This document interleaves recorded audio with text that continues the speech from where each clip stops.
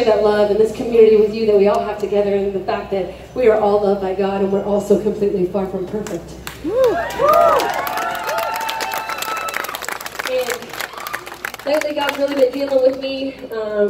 I've been having a hard time, like for a year. There's a lot of darkness and lots of things to be sad about. You know, when it kind of seems like things are piling up on you and you don't know how to get out of it, even when you're trying. And just recently God's been shedding a lot of light inside my heart, and I'm so thankful. And one thing that he's been teaching me a lot lately was, well, a couple Sundays ago we were in church, and after worship, the worship pastor says, I just feel like probably there's a lot of stuff out there in all of your hearts that you feel like God might be telling you it's time to let go of. And at that time for me, he was wanting me to let go of my fear that he wasn't approving of me and that maybe his face was against me because things just weren't going my way for so long.